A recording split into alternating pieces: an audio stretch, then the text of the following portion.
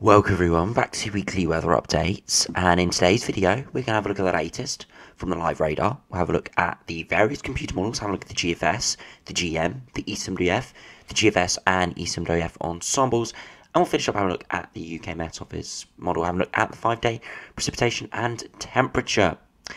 Now we have been talking about the possibility of seeing some easterly winds, and that is now going to be happening over the next few days. Not going to be anywhere near as cold as potentially we were hinting at a few days ago. It's going to be chilly. We're going to be seeing overnight frosts, and in the daytime, it's only be getting to around 5 to 7 degrees over the next few days, feeling colder than that in the south and the east. Beyond that, though, we continue to see this high pressure hang around, and it just like potentially we could be seeing some very variable conditions throughout the next couple of weeks. There's the potential to go very cold, but also the potential to go very warm as well. Scandinavian high is going to be holding those weather fronts and those low pressure systems out in the Atlantic, and it could potentially bring a squeeze of the isobars, bringing up southerly winds. And we're seeing hints of that potentially on some of the models today, and we'll have a look at that in more detail. So do remember, if you enjoy my videos, make sure to like and subscribe, and remember to follow on Twitter as well, the links in the description. So if you do have a look at the live radar, you can see for the vast majority, it is pretty dry and it's pretty pleasant. Chilly, but pleasant. You can see though, in the east, especially across East Anglia, North East England, down into the southeast, we do have precipitation. Now, this is the weather front that had been moving through for the last sort of 2 days, and because it's being squeezed by that high pressure building over the top and to our north, it has just sort of lingered really, bringing light to moderate precipitation and a lot of thick cloud. We're seeing a lot of showers.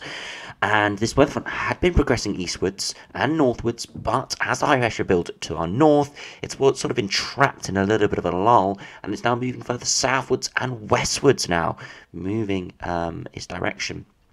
And that is going to continue to bring in some showers and some cloud.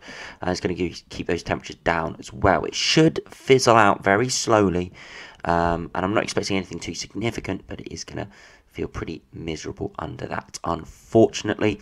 But as I said, the vast majority though, it is pretty dry, and we should be seeing some sunshine, even though it's going to be pretty chilly. So we do now have a look at the GFS run, and you can see that high pressure building over the top at the moment. You can see that weather front is in this little trough that is getting filled, i.e. the pressure is rising, so it's reducing its intensity, but it is still there. Over the next few hours, you can see it is slowly drifting away, and by Sunday into Monday, we are firmly under higher pressure. The south, though, have got this easterly flow.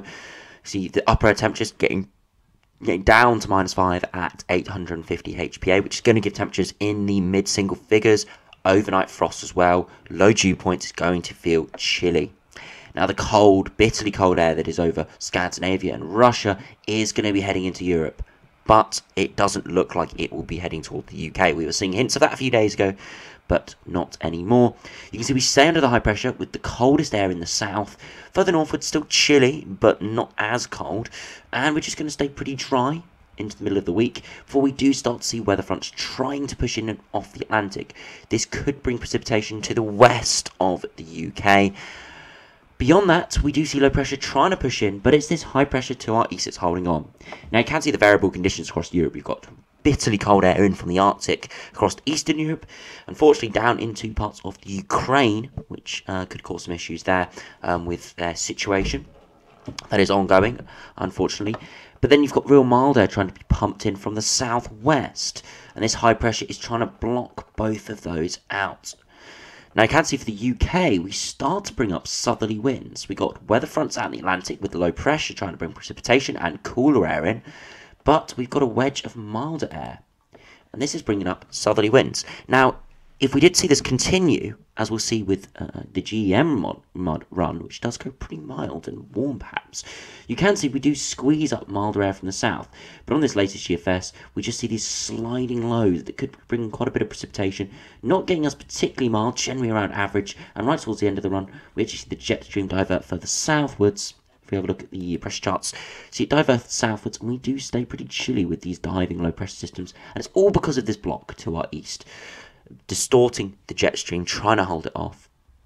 And you can see right towards the end of the run, we stay close to high pressure, pretty dry and pretty chilly as well. If you look at those upper air temperatures, not massively cold, but not massively mild either. So very variable conditions coming up. Could be seeing some milder, warmer weather, but at the same time quite chilly weather as well. It could be dry in the east for quite a long period of time, whereas the west could see a lot of these weather fronts trying to introduce wetter conditions.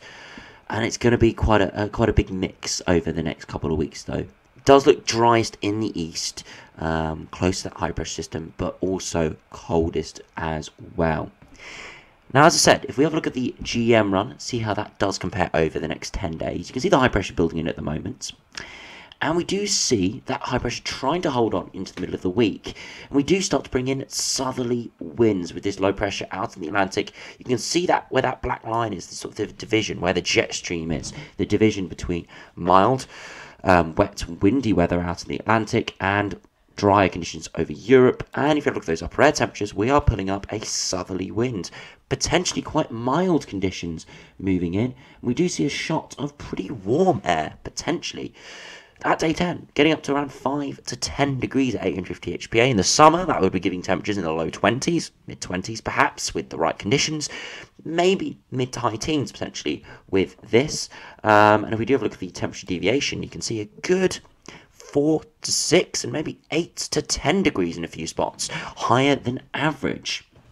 And you can see it's squeezed between much colder air out in the northeast Atlantic and much colder air across southeast Europe. And you can see it's leaving a sort of a cold pool behind across parts of North Africa as this milder air is pumped northwards. And this could be something we see as a result of this Scandinavian high. Again, it's all down to the orientation. Same as we're seeing bitterly cold easterly winds. It's all down to the correct orientation. But we're seeing hints of it perhaps in the sort of 7 to 10 day time frame. But of course, it hasn't got massive support at this stage, but still it is a possibility if you are looking forward to maybe some drier, maybe warmer, very spring-like conditions, perhaps with this. Now, if we do have a look at the ECMWF run, see how that does compare. Again, if we have a look at the 500 HPA pressure charts, now you can see high pressure building in over the next sort of day or so, bringing in easterly winds in the south. Low pressure trying to slide in, and it actually does make pretty decent progress for the middle of the week, with weather fronts pushing in off the Atlantic, and we do generally see southerly winds starting to develop. Now, if we do have a look at the upper air temperatures, you can see we do start to pull in some milder air, but not massively mild, and we generally stay sort of in between weather systems. We've got big low pressure systems spinning up with this bitterly cold air towards North Africa, remnants of winter there, and then you start to get some real warm air in the Azores high, spinning up these lows, but it's coming up against the Scandinavian block. You can see up there. So very variable conditions here. Got a bizarre setup really. Scandinavian high not bringing us anything majorly cold, but could be bringing some chilly conditions over the next few days, and then it could be going potentially milder, maybe in the longer term, but in between that, when we see weather fronts trying to approach, it could get quite wet and windy in the west, as that high pressure halts the progression of the weather fronts, turning things, or stalling those weather fronts perhaps, bringing wet and windy weather maybe in the west. But as I said, all down to positioning and the strength of the high pressure block over Scandinavia. So if we now have a look at the ensembles and see what they're showing, you can see generally cold over the next 3 or 4 days. Then we see temperatures rise significantly back to average, and it stays around or maybe slightly below average for the foreseeable future. And that's all because of the Scandinavian high building in a bit of a continental flow, which will be milder and colder at times depending on exact orientation. And you can see some of the ensemble members have bitterly cold air coming in, and some have really mild air coming in the longer term. And as I said, all down to the high pressure positioning.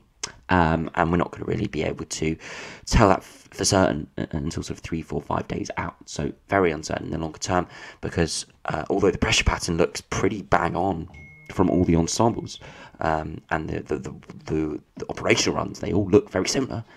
There could be very drastic differences at the surface, simply because of small subtle changes that can give big differences to our day-to-day weather.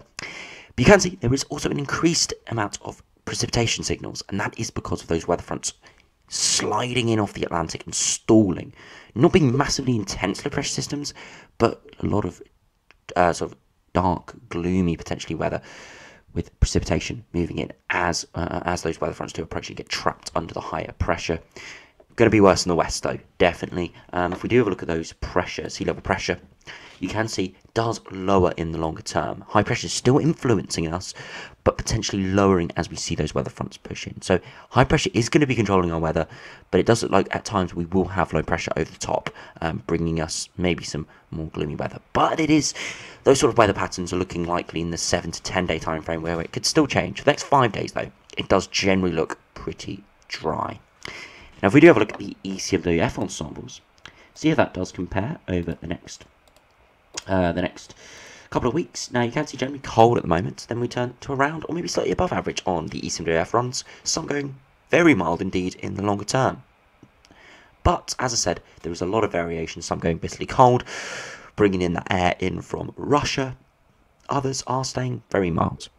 So it's very difficult to say at the moment, but it doesn't look like anything majorly extreme is coming up over the next couple of weeks. Average conditions, we'll see some spring-like sunshine, but we'll also see some probably miserable, gloomy rain as well at times. And of course, we'll see a bit of a wintriness with overnight frosts and maybe a few wintry showers for some at a few points. So yeah, not looking too bad, but not looking amazing if you are looking forward to some milder, warmer, spring-like conditions. So now have a look at the 5-day precipitation and temperature from the UK Met Office run. Now, you can see the precipitation east is slowly fizzling away over the course of today. We're going to see a few showers push in overnight tonight, but nothing too crazy, as we do see that easterly wind. And you can see further northwards we're seeing that cloud break through Sunday. It should be a pretty decent day. Chilly, but a decent day. Through Sunday evening into Monday, we still see a lot of cloud around for some, but still plenty of clear skies. And through Tuesday, still dry and sunny, but we start to see those weather fronts potentially encroaching in from the west, bringing cloud and outbreaks of rain. You can see not massive, thick, intense weather fronts, simply because it's coming up against the high pressure, fizzling out, but it still could bring some rain and a lot of gloom, and that's something we need to keep an eye on over the next week or two. Now, if we finally have a look at the max temperatures, now you can see this afternoon we saw temperatures rising to around 6 to 8 degrees, around or slightly below average. Tonight, widespread frost further northwards and westwards, looking pretty chilly, but further southwards we have more cloud, still cold, 2 to 4 degrees and feeling colder with the easterly flow. And tomorrow it's going to be a chilly day, 5, 6, 7 degrees, maybe 8 degrees max, and it's going to feel a good few degrees below that, maybe only feeling like 2 or 3 degrees for some, especially further eastwards and southwards with the chilly easterly flow.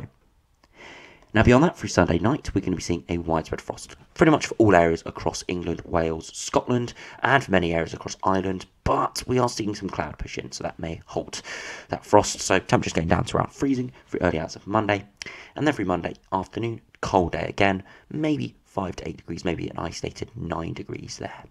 Tuesday, another widespread frost. As I said, likely we're going to see temperatures drip down to couple degrees below freezing, and then Tuesday afternoon widely again 7 to 10 degrees, and Wednesday another overnight frost for a few overnights, but as I said, more cloud and some milder air pushing in from the west. Temperatures 11 to 12 degrees on Wednesday, and not getting too cold through Thursday early hours either.